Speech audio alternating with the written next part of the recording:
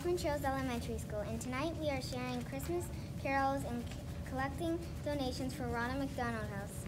Your donation will help a family stay close to their child who is in the hospital. Would you be able to give a donation tonight? And in 2003, in October, my daughter Nora was born.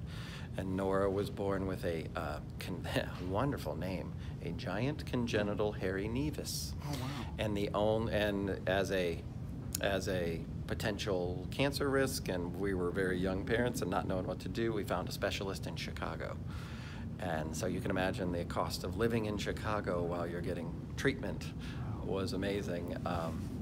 And found our way to the Ronald McDonald House. The dinners provided for the houses were emotional experiences because you'd have these groups come in and cook dinner for the whole house, and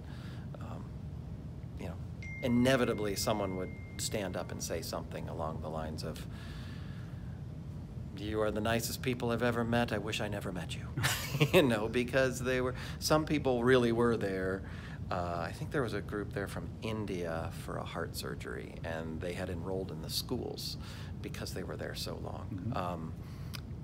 Given that this nevus was a specialization, we got to know a lot of parents that were going through what we were doing, and we could just commiserate right there with, how are you handling this part of it? How are you handling All the way home I'll be warm.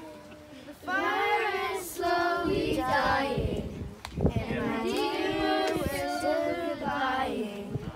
But as long as you love me so, let it snow, let it snow, let it snow. Well done. Let me go get some money for you, okay? I hope that I'm giving them that experience of giving and sharing, and in some way that they're remembering, oh yeah, I went caroling once and that was kind of fun. So. Wish you a Merry Christmas and a Happy New Year. I think it's pretty special, especially that they're learning at a young age to give forward. Jingle bells, jingle all